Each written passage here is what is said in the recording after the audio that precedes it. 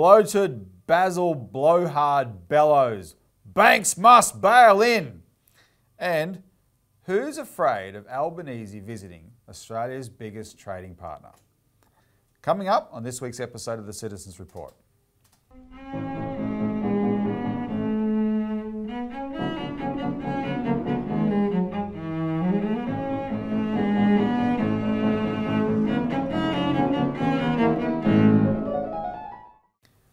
Welcome to the Citizens Report for the 26th of October 2023. I'm Robert Barwick and I'm joined today by Citizens Party researcher and writer Richard Bardon. Welcome, Richard. Thanks, Robbie.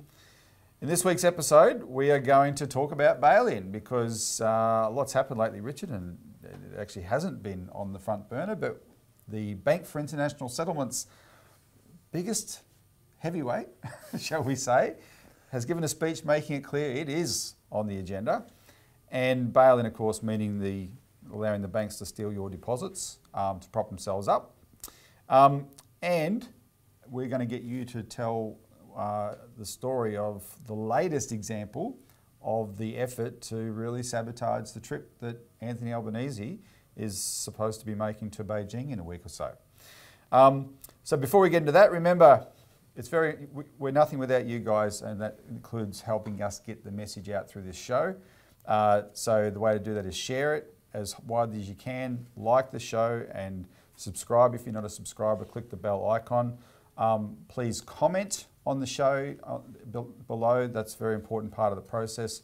Try and engage with those comments, and also to help with our campaigns, because everything we talk about we're actually campaigning on, please consider making a donation. There's a donate button below. I also want to do something a little bit different than what we usually do. We may do this regularly. A lot of what we cover in this show, as we've made clear in the past, is from our weekly magazine, the Australian Alert Service. And just to give you a sense of the contents of this alert service, because some of it is, like Richard's going to be talking about, an important article he wrote this week. We have an editorial at the front. This week's editorial is called Moment of Truth for Australia's Future, and we're going to cover that as well. It's a contrast between what happened at the Belt and Road Conference in terms of money for infrastructure and what's happening at the US Congress, where it's all about the debate over money for war. And you know, which path does Australia want to take? We have an article here, Truth Not War, support whistleblower David McBride at his unjust trial on the 12th and 13th of November. And that's about David McBride's trial is coming up on the 13th of November in Canberra. So we give the details of the significance of that trial, and we encourage people to get along to that. But on the 12th, there's a festival at Glebe Park in Canberra from 1 o'clock to 5 o'clock, and we really encourage people to get along and show their support, because you know the mere existence of people like David McBride shows that our moral superiority that we like to claim we have on the world stage, we don't have. It's just not true, and he's just one of them. Julian Assange, of course, being another. We have an article this week by Melissa Harrison, Is Taiwan Buying Political Influence in Australia?, where we won't have time to continue our Morrison theme this week, but it is a continuation of the Morrison theme and about the money involved. We touched on some of this last week, but Morrison is hanging out with people who are being paid hundreds of thousands of dollars to spruik the Taiwan line that he's spruiking. He doesn't have to declare, although, Richard, what he's being paid. And so we're saying, well, how much is he being paid for this? So much for transparency. So much for transparency. Five Eyes revives IP theft furphy ahead of Albanese's China trip. We'll talk about that, but that's in this week's alert. We have a feature in the middle called the Australian Almanac, and this one is the transcript of an interview with American Ambassador Chaz Freeman. 5 centuries of Euro-Atlantic hegemony have come to an end. And then we give some more updates on the Belt and Road. The curse of QE continues, which is quantitative easing. Our Washington Insider column, Strategic Commission report revives Dr. Strangelove. And then we have a feature on our organising around the country with a lot of fantastic photos this time of the different campaigning efforts that our people have got up to. That's what's in our Australian Alert Service. That's the sample of it. That's this week's. One way you can support us by donating is actually by subscribing to that. This is available by subscription. This is how the Citizens Party funds itself. And we can't do justice on this show to the depth of material that's in the alert service, but we try. and we're going to try straight away and get into that. And then just quickly before we begin, again, reminder, there's two things we're asking people to do by a deadline. One is, we'll put the link again below, but there's the parliamentary e-petition calling for the cancellation of the Forced Posture Agreement, which is the agreement signed in 2014, which basically hands over all our territory where the US has bases to US control, and that's expanding. So that there's a 40-day window to sign that, and if you haven't signed it, please sign it. The details will be below. And then there's 1 week or so left to make a submission to the Treasury Exposure Draft Bill on regulating digital payments. And what we're asking people to do in that, a submission in this case is just an email, the details will be below. But we're just asking people, look, here's an opportunity. Don't worry about the digital part of this. You know, we don't have any real crimes with the bill per se. But tell the Treasury, whatever you do with digital payments, do not ban cash. You must protect cash at all costs. And it's like a shot across the bow kind of idea. So if you haven't sent that email yet, the details below and you can do that. All right, Richard, let's get into it. Bloated Basel, blowhard, bellows, banks must bail in. And I don't like being unfair, but we'll put a picture of this guy on the screen. And it is a bit unfair, except he is from the Bank for International, that's Augustin Carstens, and he is from the Bank for International Settlements in Basel, in Switzerland. And it's what he's saying that made me a bit mean to call him a bloated blowhard. Because, sorry, what he's saying is you know, let's steal the money of the poor to prop up the wealth of the rich in the banks. He really is just a living 1930s cartoon, He isn't is. he? He is. I mean, we'd be calling him a bloated blowhard if he was as thin as a rake, but, you know. He just happens He to just not be as thin happens as to a look rake. the part as well as act it. There is the officials at the Bank for International Settlements in Basel have this special diplomatic status like UN officials at the UN in New York City, right? And you know, diplomatic status that's conferred on actual diplomats is, you know, you can't be arrested in the country that you serve. Immunity from prosecution. Immunity from prosecution. For just about everything. So that makes sense at the UN, because you're not going to have all the countries of the world ever get together if they can't do that. Remember how Gaddafi once, just before he died, not a few years before he died, he famously flew into New York City, went to the United Nations General Assembly. The Americans would have loved to have killed him then, but of course they couldn't, right? Because it's diplomatic immunity means something, and it's got a very long history. But for some reason, Richard, that also applies to the Bank for International Settlements, even though it's not even, you know, I don't even know what its official status is in law, except that it is the club that the central banks all belong to. Well, I think they had to set that up because a lot of its board in the early days were actual Nazis. They were. And there was a big debate after World War II, should we shut this down because of how much it helped the Nazis? And it was rescued by the Brits, actually. They made sure it didn't get shut down. So that status includes that guy, Augustin Carstens. He doesn't pay tax in Switzerland, and it looks like he's eating his profits. Anyway, why are we being mean to him? Well, let's have a look. What's the context of this? Today is the 26th of October, so we have Senate estimates going on in Parliament in Australia this week, and the Reserve Bank is there right now. In fact, I was watching Michelle Bullock, the new Governor of the Reserve Bank, just before we came in to record the show. This is Thursday morning. So I haven't heard what she's saying yet. I've suggested some questions to some senators that I hope they ask her. So we'll see if that happens, and if so, we'll play them next week. But Michelle Bullock has to decide whether she's going to raise interest rates again on Melbourne Cup Day, right? The first Tuesday in November. And of course, if she does, what's that, you know, in the name of fighting inflation, it's going to drive up the actual cost of living for the most vulnerable Australians, right? Whether you have a mortgage or are renting off someone who has a mortgage, you are going to be smashed by that. But that's what they do. They call it, we're fighting inflation by driving up the cost of living. Now, this though, Richard, has taken the world, this is part of, you know, we said years ago that with the way they were handling the debt crisis following the 2008 crash, by printing money, There was going to be one disaster or another. It was a catch-22. There's either going to be an actual crash or there's going to be hyperinflation, right? Which is still effectively a disaster, right? It's the same type of catastrophe, just maybe a slower burn or whatever. But nevertheless, that's what they were setting up. And now we're at that point where that's the balancing act. You know, what do we do? Because these central banks only have one trick, which is raising and lowering interest rates. That's all they seem to know what to do. Basel, the Bank for International Settlements, is the central bank of central banks. And when Michelle Bullock makes this decision on Melbourne Cup Day about interest rates, they'll discuss it at a board level at the Reserve Bank, but there will also have been communications with the Bank for International Settlements about that decision. This is coordinated, this stuff. Yeah, communications, by the way, which they keep secret from the Australian Parliament, let alone the Australian public. That's right, that's right.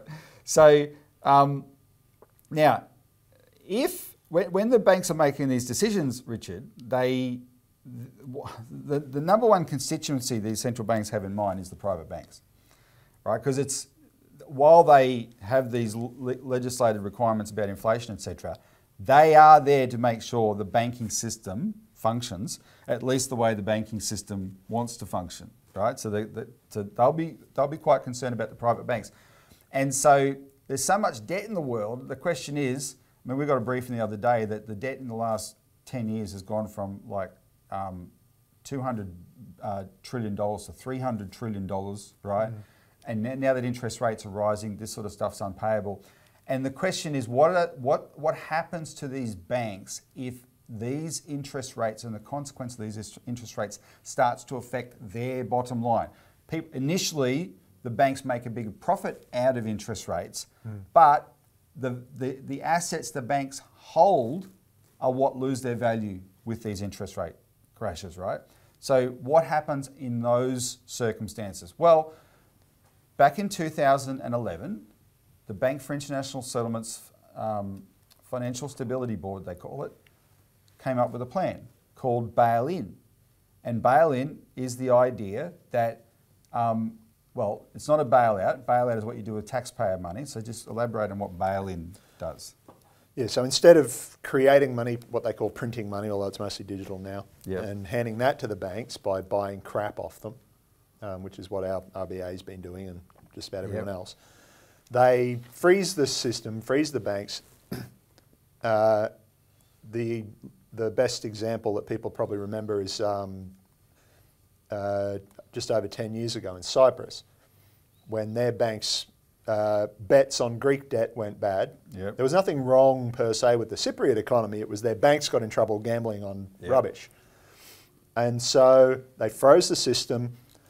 They wrote down the asset values, or to their market value, and then they just wrote down everything else and confiscated deposits and wiped out everybody that they had to bring the liabilities down, and they convert the deposits into shares in the bank to recapitalise it. So congratulations, you're now the part owner of a defunct, of a useless bank, but you can't sell the shares. No, that's right. So this is the plan they came up with, where they force the burden onto households. Well, hang on. You said the plan. Remember how shocked everyone was that Cyprus happened, and then we did discover, that was the plan. This was the plan. Yeah, a couple of years earlier, and this guy, Paul Tucker, from the Bank of England and later BIS, or concurrently for a while, and then, but anyway, was on the at a conference saying, well, it's households. Of course, it's households. What, do you want it to come back onto the banking system? Yeah. Well, yeah, Paul, that'd actually, that'd be nice. Households have to bear the burden. Now, in 2017, our party caught wind that there was a bill before the Australian Parliament that had all the language, such as resolution regimes, that we knew were hallmarks of bail-in. And we looked at that bill and we identified there was like a back door, a loophole in that legislation that in an emergency could be used to bail in Australian deposits. We had the government saying, no, we would never bail in deposits. But the same government had already committed to this plan. They go to these Bank for International Settlements and Financial Stability Board events, and they had signed on to this plan. So we knew you couldn't trust them when they said they wouldn't do it, right? and we identified this bill, and of course it infamously passed on Valentine's Day 2018 through the Australian Senate with only 8 senators present, and that's now in law. It hasn't been tested yet. But Richard, something interesting has happened in the meantime. Outside of Cyprus, in March 2023, there have been multiple bail-ins in Europe, especially in Italy and Spain, with smaller banks. Yeah, individual banks. Individuals. And they've all been very disruptive and made the governments of those countries incredibly nervous. And in fact, the Italians got to the point where they refused to do it, right? The EU said you must bail in, and the Italians got to the point saying, we're not going to bail in like you want us to bail in. We're going to even break your bloody law, because the consequences, you're destroying confidence in the banking system by taking away people's deposits.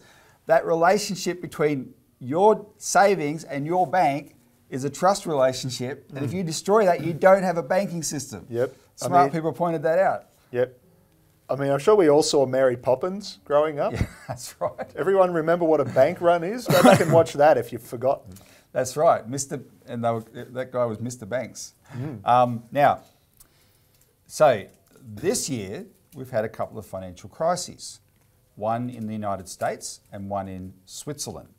And that's the reason that we're covering this issue, because in both of those financial crises, bail-in was not used. Both jurisdictions propped up their failing banks in other ways, other than using this model of bail-in that they had signed on to, right? And so, on the 19th of October, Augustin Carstens from the Bank for International Settlements stepped in at a high-level meeting on banking supervision in Panama City, Panama. Good place for bankers to go and congregate. You go to, he doesn't have to pay tax in Switzerland. He probably gets a tax back in Panama that he hasn't paid. Anyway, excuse me.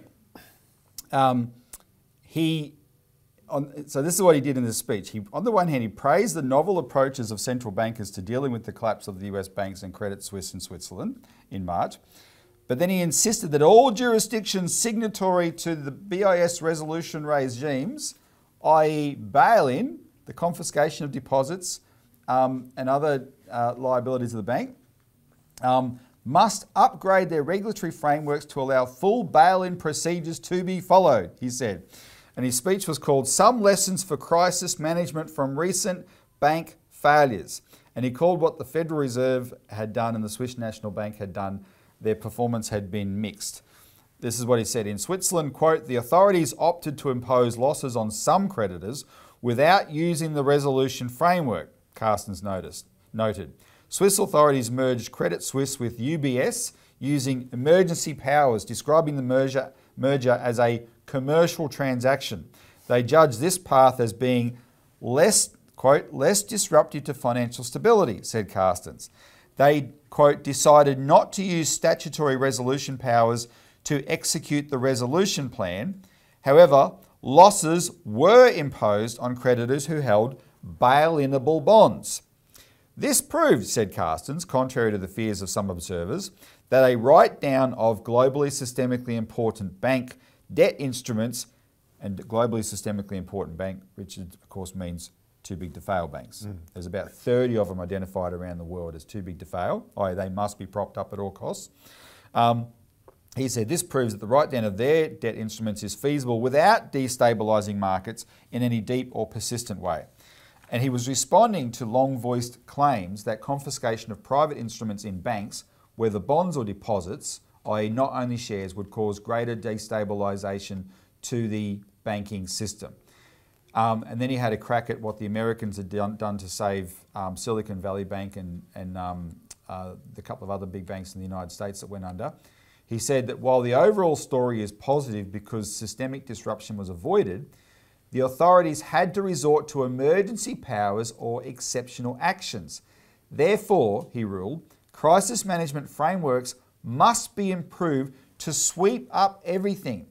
His disapproval of the actions of sovereign governments using their discretion rather than following the plan highlights the true intention of Bank for International Settlement crisis management, gaining control over the policies of nations across the globe. And that's why we call them the bankers' dictatorship, right? That's what they've been gunning for all along. Yeah, and remember, and we've been reporting on this all along, they're quite open about it. Like that, what's his name? Mark Carney, the former head of the Bank of England, Canadian, he ran the Bank of Canada and then they brought him to England. Who chaired the Financial Stability Board as well. Yeah. And now he's pushing all this green finance garbage because that's where the next big bankers bonanza is. You know, the world's ending if we don't trade carbon. But anyway, and he called for a financial regime change. Yes. You know, and he's working with the likes of BlackRock and Vanguard, these big American hedge funds and these other investment banks, so-called, that are basically glorified hedge funds nowadays. And they want control of monetary policy taken away from governments. They do. And they're quite open about it. And so what this shows you is that the architects of bail-in still fully intend to use bail-in. Yeah. And that is a pressure that's going to be on our governments in an emergency, because in Australia right now, there is actually a real crisis in the banking system. It's just that we have a system where the banks get to privatise their profits and socialise their losses. And so we'll put this on the screen, and this is going to, I'm sure this is going to come up with the Reserve Bank Governor Michelle Bullock today. Look at this graph, and the red there, and you'll see the headline anyway, RBA's $43 billion in losses put pressure on Chalmers for bailout. But it's not the RBA, it's not really the RBA's losses. It's what they bought off the banks in order to prop the banks up in COVID. That's what's making the losses. So our banks, what's the headlines for our banks? They're getting record profits at the moment. Year after year after year. Exactly. But there's this deep losses in terms of collapse in value of assets, banking assets in the banking system. They're being held by the Reserve Bank of Australia. Yeah, which they knew were going to collapse, and that's why so this is just straight up transferring losses from the private banks to the one public bank. That's right. The one and only. That's right. And so now it's our problem, apparently. And so here's the conclusion of all this. The solution to all these problems, you know, whether it's the threat of bail-in or the banks being able to just you know, give us, offload all their problems onto the taxpayer, etc., is what the Citizens Party has made a name for itself advocating for 30 years. We have to bring back a national bank. The RBA is our public bank. We need to turn it into a full-blown national bank. If it can carry that for the banks, for the private banks, for only the benefit of their profitability, it, on behalf of the government, can carry the whole economy for the benefit of investing in the things that the private sector will never do because they're not profitable enough, but they become the essence of economic progress going forward because it's infrastructure and those kind of long-term investments, right? That's what a national bank could do, should do. That's what it should do with a retail side that we could have operating through all the post offices in Australia, because if the private banks want to say it's too unprofitable, and we know it's not the real issue, but if they want to, if they see branches as a lag on their profitability, right, and don't want to do it anymore, well, let the public have a banking system, a public bank operating through the post offices and still provide that service, and the profitability of that bank will be enormous, and then the private banks will change their mind and want to be part of that. But the other thing that will happen will just benefit, there is a better way to benefit the private banks than this, Richard, is if a public bank actually does invest in infrastructure and in industry in the real economy, the economic pie in Australia will grow in a much more even way across the whole country, and that'll create truly commercial profit opportunities for the private banks anyway. Yeah, and this is not speculation, on our part. No. We've done this all before. This is what the Commonwealth Bank did 100 years ago. It's how we build ourselves. It used to be basic economics. Yeah. Nobody teaches economics that way anymore, unfortunately. All right, so be warned, be aware that bail-in is still a very real agenda being pushed by the Bank for International Settlements, and we in the Citizens Party are the watchers on the wall on this one. There is a bill that's One Nation Senator Malcolm Roberts put up in 2020 to amend that bail-in law that passed in 2018. That didn't pass, that bill, in 2020, but it's there to be moved at any time. right? So we are on guard waiting for any possibility that this would be necessary, and someone like Senator Roberts would be happy to move that again. All right, but let's leave it there, move on, Richard, in the time we've got left. Who's afraid of Albanese visiting Australia's biggest trading partner? Because we've been talking about this for a few weeks now. Certain people are very afraid of this, right? They're doing their best to stop it. But look at the, I referred to this when I went through the alert service. We put it on the front page. Look at the choice Australia has at the moment in strategic and economic terms. The US Congress is currently debating a bill to put $100 billion into war. Ukraine, Israel, and essentially Taiwan. And I think there's a $3 billion earmark for something to do with the submarines that Australia is supposed to buy, right, in that bill as well. That's what America's priority is. As well as the authorisations to they've lumped it in all together. Yeah. Authorisations to sell them in the first place. Exactly. So, and Albanese's over there helping to lobby for that bill to pass, right? This war bill, big spending. A week ago, the Chinese government announced an extra $100 billion to fund the Belt and Road Initiative from two of their biggest banks and some other initiatives. $100 billion for infrastructure that's going to help people uplift living standards versus $100 billion for war machines that's going to kill people, right? And, you know, Australians, we need to think this through. What sort of future do we want to be part of? And for some reason, we've been made to be terrified of the side that's pushing peace and think all our security comes from the side that's pushing war. And just as it happens, Albanese is visiting both. And that's really symbolic for the future of Australia, which he's visiting both, or that he's scheduled to visit both. He's at Washington now. Which direction is Australia going to take?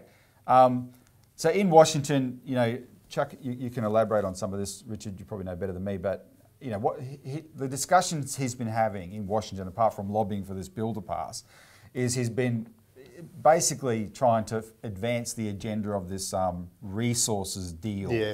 That gives Americans a lot more control over our resources.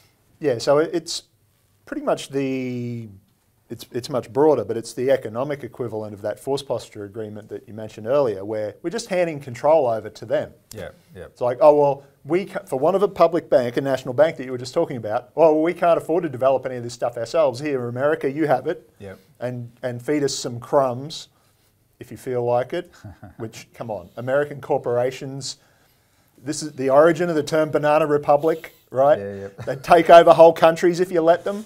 Yeah. And so that's what he's signing us up for. And it's all about China. It's all about beating China. You know, has a meeting with the US Commerce Secretary yesterday, Gina Raimondo. Critical minerals. We're going to hand over, you know, the next big economic boon that we could make a squillion out of, and you know, do anything we wanted to just by investing a little bit of money up front in some refining and processing and manufacturing here, like we did with aluminium 50 years ago. Nah, hand it all to the Americans. That you do it. And on and on and on. Battery minerals, lithium, critical minerals for going into defence equipment. And it's, I mean, there's a lecturer from RMIT here, had a column in Pearls and Irritations, John Menadue's publication online today. Said, yeah, Albanese is now the chief lobbyist for the US military-industrial complex. And unfortunately, that's what it's got down to. While he's been having these discussions, they're pretty open in Washington. It is all about China. Yeah. Biden's talked repeatedly about China with Albanese. The media keep talking about China. The spokesman for the US State Department, when asked about the visit, made it all about China. This is all about China. And I've had people predict to me that there's a chance Albanese, when he leaves Washington to come back to Australia before he goes to China next week, he will have been pressured to cancel this trip to China. And Richard, that would fit because we've seen lots of signs of that in the last few weeks, right? Of the pressure on Albanese. So we didn't even, I brought this along because this was the weekend at Fin Review last week, 21, 22 October. 10 years on, jury's still out on Xi's project, but there's a really good map there of the Belt and Road Initiative project. And there's a really good line from New Zealand to China, right? Yep. But nothing from Australia. Australia, this massive event last week in Beijing, Australia didn't attend. We didn't have an official representation there, even though we make more money out of China than any other country in the world. thanks to that Belt and Road Initiative, our resource sector is raking it in, right? But we don't even attend the conference. Or tax them properly for the profits they're making, but that's a somewhat side note. But. So the other signs of actually not wanting Albanese to go was what we've talked about for a few weeks now with Morrison, actually former Prime Minister Scott Morrison making it his business to try and sabotage the visit by going to Taiwan and basically marking territory there, stirring that up. There was this ridiculous scare that Albanese's plane may be hacked if he went to Beijing, and anyway, so the security people who warned the plane may be hacked said that he should postpone the visit, but now, so we're already on guard on that, and then this happened, and we'll put up the picture. This is what I wanted. This is what Richard's here to tell the story about. These 5 guys got together in Palo Alto, California, and they are the Five Eyes, or the domestic security chiefs of the Five Eyes countries. And what was, people probably heard this on the news, but the big issue was they'd never done this before, right, Richard? The Five Eyes chiefs have never got together in public to make an announcement before. So why now? What's so important that they're going to do this now? Well, the only thing happening is Albanese is about to go to China, and what did they do? What did they say? Well, it's rehashing. It's old wine in new bottles in a sense, because they've been going on about this for years and years about how China supposedly steals intellectual property. Everything that China does, all its advances, is all because they stole our precious. They stole it from us. Now, Mike Burgess, the head of ASIO, has a certain look. So we did run we've been a bit unfair this week. We did run this image of Mike Burgess and Gollum from Lord of the Rings complaining they stole our precious. The filthy little fools. But they're seriously contending that China's economic advance and all of the technologies that it's developing and spreading through its economy and through the world's economy through the Belt and Road Initiative is because they stole them from us. Including stuff we don't even have yet. I guess they stole a time machine too. But isn't it right? The Burgess's main examples of Australian innovation were all these really old ones. Oh, mostly, yeah. I mean, he claimed a couple of things that were actually invented independently in different places, including Wi-Fi and refrigerators. Refrigerators was long enough ago anyway, 150 years ago. But yeah, all the actual examples of Australian inventions he could cite, apart from Google Maps, which was originally developed by a company based in Sydney, although the founders of it were Danish. At least 2 of the 3 of them. But so it was all old things. It was penicillin that was developed by Howard Florey. Yeah. It was, what was the other one? The Hills Electric hoist. Drills. He didn't mention the Hills hoist. He should have. But here's the thing. So he cited examples of innovation, but he wasn't saying China's stealing these. No. Right? But this is, Australia's this wonderfully innovative country and China's stealing our intellectual property. Yeah, but he couldn't give examples of it. No. Couldn't give examples of the kind of systematic hacking of this and that and the other and that he's talking about either. Because he says, everyone spies, that is, we spy on China and everyone else because we can, and so does everyone else. But then he just cites, he says, this goes well beyond traditional espionage, and then he only cites an example of traditional espionage where they, supposedly Chinese intelligence recruited this academic and got him to put feelers out to get information that he, for them, and and they got onto it and chucked him out. Well, okay, maybe, again, everyone spies.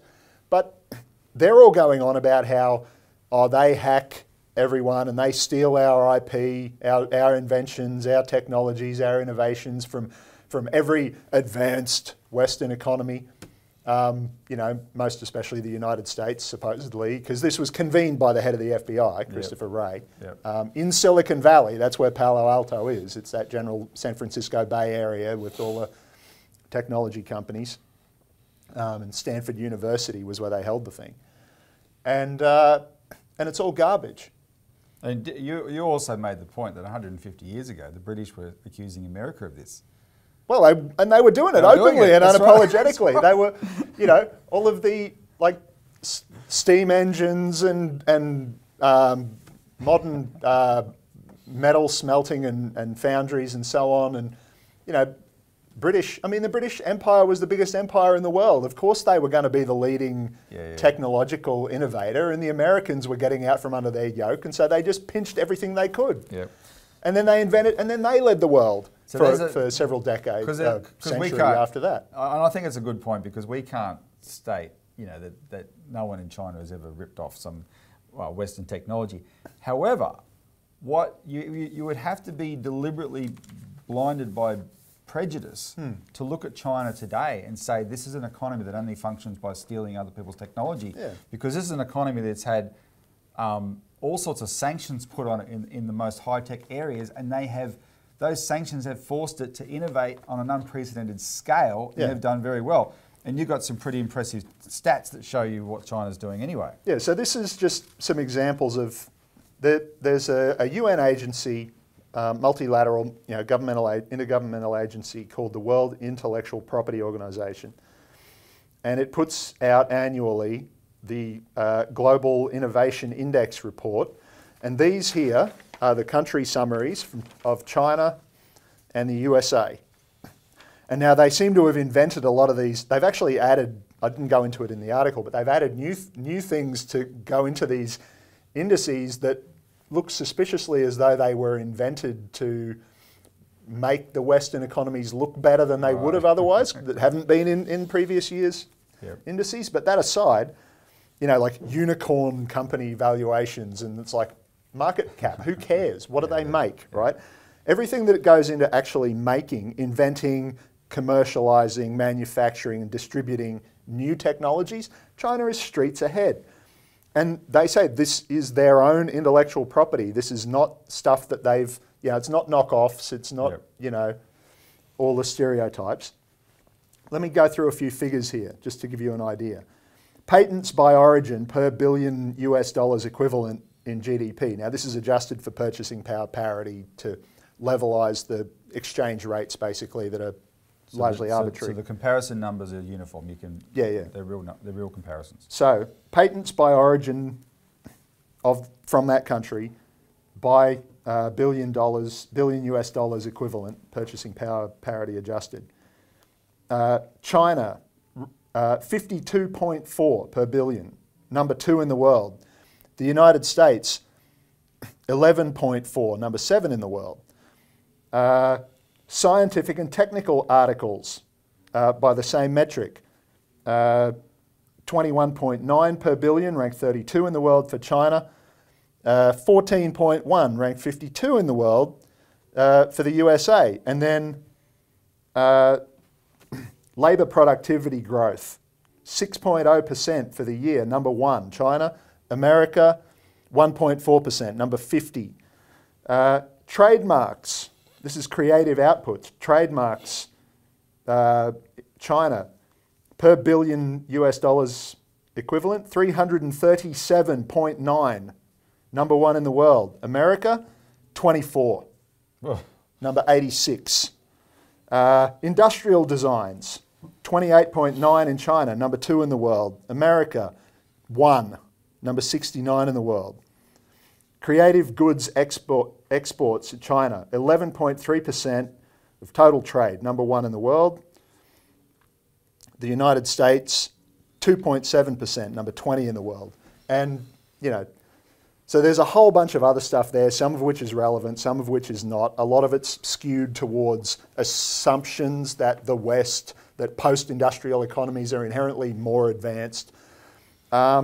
But the upshot of it is, all of these things that pertain, most of the things that pertain to real economies, actual physical economy that we always talk about, unsurprisingly, because this is what China invests $100 billion in, right?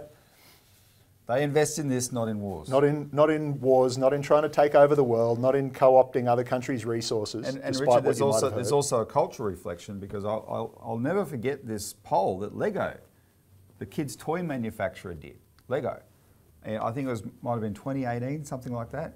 And they polled the children in China, in America, and in the UK, what do you want to be when you grow up? And the number 1 answer in China was astronaut, the number one answer in the United States was YouTuber. This thing called a YouTuber. Some kid who, because, you know, YouTube, owned by Google in Silicon Valley, that's their idea of technology. That's their idea of, you know, we're expanding the human consciousness or something, right? Whereas China, you know, they got locked out of the International Space Station, and so they went and started their own. Built their own. They landed, they've done something no one else has done, which is land on the dark side of the moon, which was an incredible engineering feat. And when China got to the stage of being able to do that, people should have actually seen through this stealing our intellectual property stuff and realised, hang on, we're being left behind the dust here. But like you said, when you see this kind of stunt where the Five Eyes guys get together just before Albanese's trip to make this claim, which you could identify was old wine in new bottles, right? Then this is not about intellectual property. This is about trying to sabotage this possibility that Australia might actually continue to improve its relationship with China, right?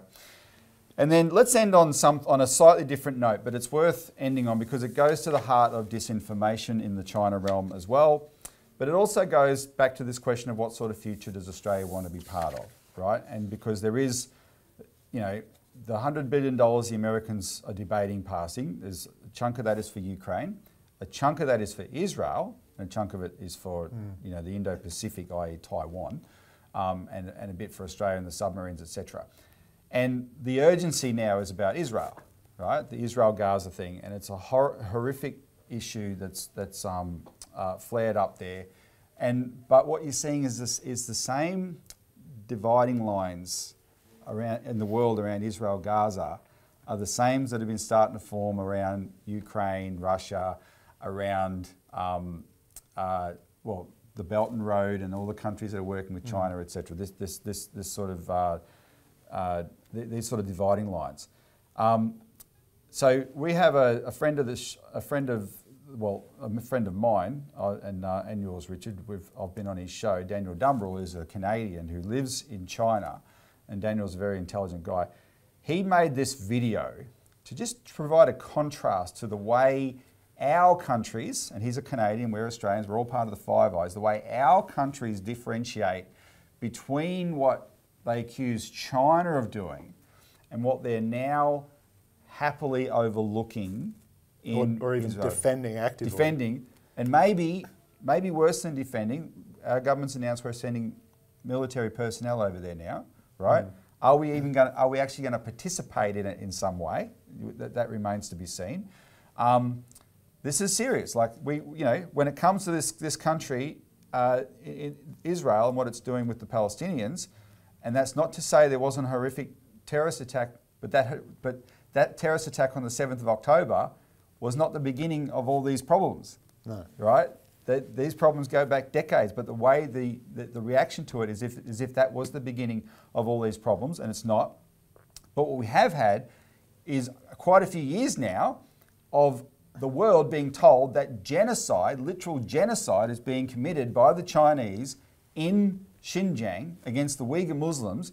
And I've heard people in the West say this is the worst genocide since the Holocaust, which is the event that that the Israeli government claims gives them their moral authority to do what they do, right? So let's listen to our friend Daniel Dumbrell. This is a 10-minute clip. Please watch it. Actually give you the contrasting in the way this is being treated. The terrible images we see coming out of Palestine of dead, dying, injured children, grieving families, hysterical mothers, destroyed homes, and so much more is exactly what the Western governments and propagandists wanted you to believe was happening to Muslims in China. This is the type of thing they wanted you to care about without providing any images of these things happening. Now, we see these things actually happening. We can see the images, we can see the videos. There's no question, there's no doubt about the suffering of Muslims and Palestinians of all other faiths and what they're facing now. But an odd thing has happened. The same people, the same governments, the same propagandists that wanted you to care about these types of things now stand with the people delivering that suffering. The U.S. government, the main government funding and pushing this narrative that Muslims are being genocided in China, vetoed a UN Security Council resolution calling for a humanitarian pause to the killing and the violence responsible for thousands of Muslim deaths in Gaza thus far. Ursula, the president of the European Commission, who once said the idea that Russia was cutting men, women, and children off from water and electricity were acts of pure terror and considered them war crimes. When Israel did this same thing to their civilian population in Gaza, Ursula had little more to say other than that she stands with Israel and that Europe are friends of Israel. And leaders across the entire Western world began saying that Israel has the right to respond, a right to defend itself. China received no such empathy or support when they, too, experienced brutal terrorist attacks. Attacks which, by the way, targeted everyone, Uyghurs included. When China opened up their de-radicalization centers to Western media like the BBC and showed everyone one of the ways that they responded to extremism, it was labeled as dystopian and oppressive. Even just the idea that innocent people may also have been caught up in the training centers shown by BBC was considered crimes against humanity. Yet when Israel wipes out entire families of innocent people in their campaign to target terrorism, suddenly it's an acceptable and understandable level of collateral damage. And while Israel is in the process of turning what's frequently referred to as an open-air prison into a graveyard filled with its Muslim-majority inhabitants, they had the nerve to issue a joint statement in the form of a UN resolution raising concerns over how Muslims in China might be treated. So many of the other commentators on the so-called Uyghur genocide suddenly want to tweak their definition of genocide to give everyone a little bit more breathing room. Not so coincidentally, only after Palestinian children were being wiped out by the hundreds. Jay Michelson wanted to continually remind everyone that Uyghurs were being genocided, but now faced with images of hundreds of dead Palestinian children, he wants to now instead spend his time explaining why Israel shouldn't be accused of genocide and how it's super important that we're really careful with throwing around such a loaded phrase like genocide. Jeffrey Kane, a propagandist and commentator also on the so-called Uyghur genocide, once criticized TikTok for removing any content that came from Uyghur commentators under any circumstances and said that it meant that TikTok saw Uyghurs as terrorists. Now, after he saw that some Uyghurs stood with Hamas or Palestinians, he expressed great disappointment.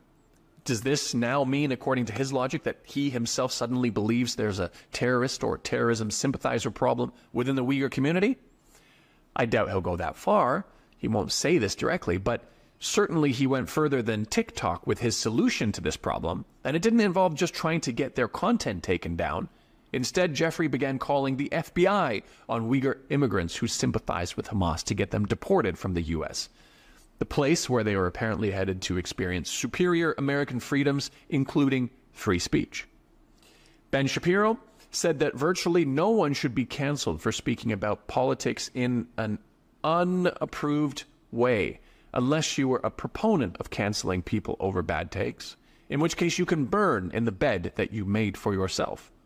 Now, Ben has begun making his own bed and called for the cancellation of anyone who has said anything that overlaps with what Hamas says, like, for example, the Palestinian people are oppressed. You know, Mehdi Hasan once quoted an academic, Michael Austin, in his book. He said that if Adolf Hitler said the world was round, that wouldn't make it flat. Now, Hamas is responsible for a brutal terrorist attack, but that doesn't mean that there aren't any objective truths mixed in with their messaging.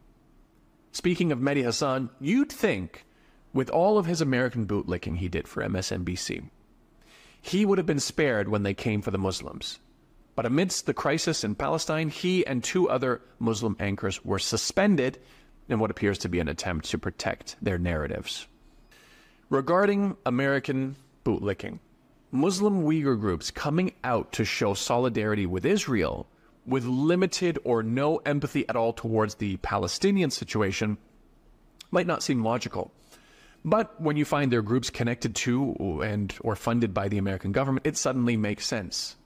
The World Uyghur Congress is a U.S.-funded organization, and they were also very quick to strongly condemn Hamas directly for their attack. But they had nothing specific to say about what their fellow Muslims are going through in Palestine, opting to use more ambiguous language. Now, some of these characters wanted to show support with the Palestinians or even Hamas directly in some cases, like with Arslan Hedayat. But after his friends scolded him for his expression of support and even threatened to call the FBI on him, as we saw earlier, he swiftly retracted his position, apologized, and got back in line. Now, to be fair, though, American influence aside, many overseas Uyghurs look at Israel's apartheid system and ethno-religious state as a model for what they'd like to achieve in Xinjiang.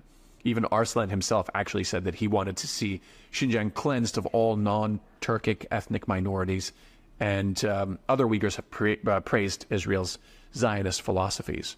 There are overseas Uyghurs who, of course, don't share these ideas, but usually they keep quiet, because we've seen before how Uyghurs who tried setting the record straight on the Uyghur genocide narrative, for example, were doxxed and chased off of social media. This is the true face of freedom in the West, and it applies not only to Uyghurs. For the most part, celebrities and other public figures need to show their support for Israel. And when these figures, in far more rare numbers, want to support ordinary Palestinians, they're expected to remain measured, and they're almost always required to attach a condemnation of Hamas to any expression of empathy toward Palestinians. It's a requirement that does not exist in the other direction. But for the most part, the safest bet is to still offer generous expressions of support to only Israel. You know, Justin Bieber posted an image of destroyed buildings with the words, "Praying for Israel" written over top. When he realized it was an image of Gaza, he deleted it. Jamie Lee Curtis posted an image in support of Israel showing children looking up at the sky in fear and captioned it, "Terror from the skies." When she realized it was Palestinian children, she deleted it. When these people realized the horror that they had been seeing in these images was in fact being experienced by Palestinians, their reaction was not to reconcile and address it. Instead, it was to delete and ignore it. No matter what side you stand on in regard to the current conflict, there is absolutely no way to deny the epic scale of hypocrisy and cognitive dissonance we're seeing. Now, in regards to this narrative, though, more people do seem to see through the BS this time around, though. There's somebody named Caitlin Johnson who has a really good theory on this. I'll share a link to it. But it's getting more and more difficult for governments, celebrities, and platforms to herd people into U.S. State Department-approved narratives in general. But they're certainly trying. You know, even YouTube has begun censoring and demonetizing voices like Richard Medhurst, who empathize with Palestinians. Mainstream media are suspending voices that don't play along. And Israel has been literally killing journalists, restricting their access, or completely shutting down their operations altogether.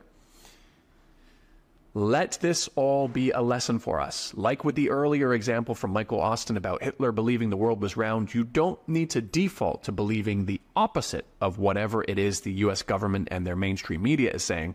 But at bare minimum, begin from a place of skepticism, especially for more obscure issues, and especially once they eventually resume pretending to care about persecuted Muslims once again, which of course they will.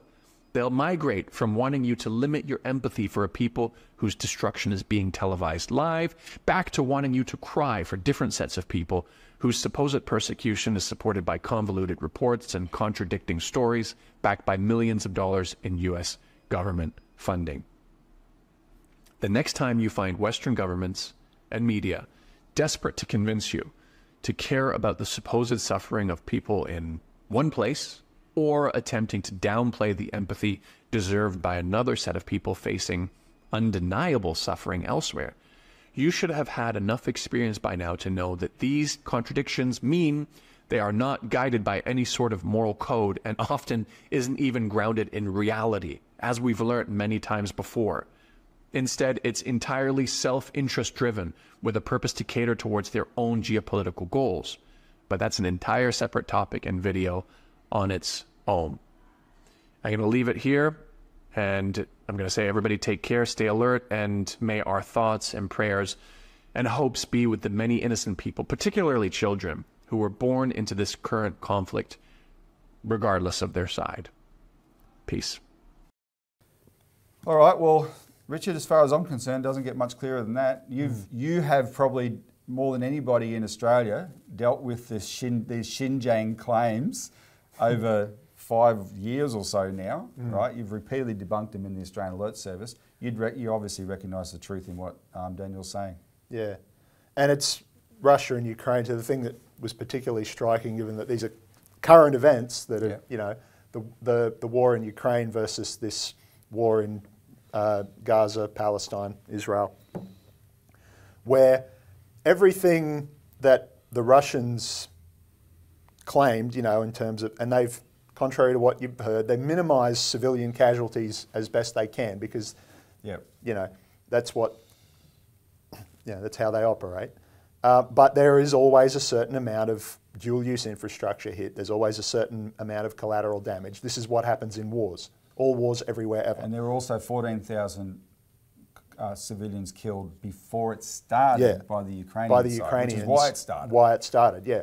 But the legal justifications that the Russians put up that are in international law, the laws of war, the Geneva Conventions, the various other conventions going back to even before the UN existed. And everyone just, oh, they're rubbish. You know, if you mention that, you're a Russian propagandist, you're a Putin stooge. And now when Israel uses those same legal justifications as a fig leaf for a blatant carpet bombing campaign of whole swathes of Gaza, suddenly that can't be challenged. That's what really jumped out at me, if you want a live example of hypocrisy in the world today. And because we're definitely running out of time, I want to end on this one observation, because I'm not sure, unless you're delving into this issue through social media, you're certainly not getting this from the mainstream media at the moment. I stand with the Israelis on this issue. And I've chosen those words very carefully, Richard. I stand with the Israelis because opinion polls are showing right now 80% of the Israeli public is not saying this was unprovoked, like our politicians are saying. They're not saying that. They are infuriated and they are blaming one person for what's happening there now. And it's not Hamas' leader, it's the Prime Minister of Israel, Benjamin Netanyahu. That's who the Israelis are blaming, because this is the tough guy of the Middle East. In 2018, Benjamin Netanyahu said, "The weak crumble, are slaughtered and are erased from history, while the strong, for good or for ill, survive. The strong are respected and alliances are made with the strong, and in the end, peace is made with the strong." Now that guy has been the most anti-peace leader of the Palestinians, of the Israelis of all.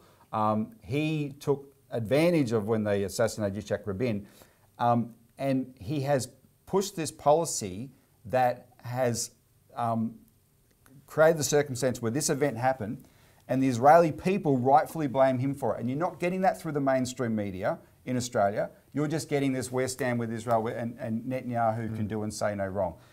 And no, there is a much more differentiated reality there if you want to pay attention to it. But one thing, that's why we played this Daniel Dumbrell video, just understand, just from that reference point alone, that proves how much of what we're getting out of this is deliberately crafted propaganda. Anyway, on that note, I know we could talk about this for hours more, but we won't. We do have a time limit on this show. Richard, thank you very much for joining us and for writing that article this week, getting into that important history. Thanks to the viewers for tuning in. Remember to tune in next more for the Citizens Report. Look at those links below for sign those petitions and making those submissions, etc. Thanks very much.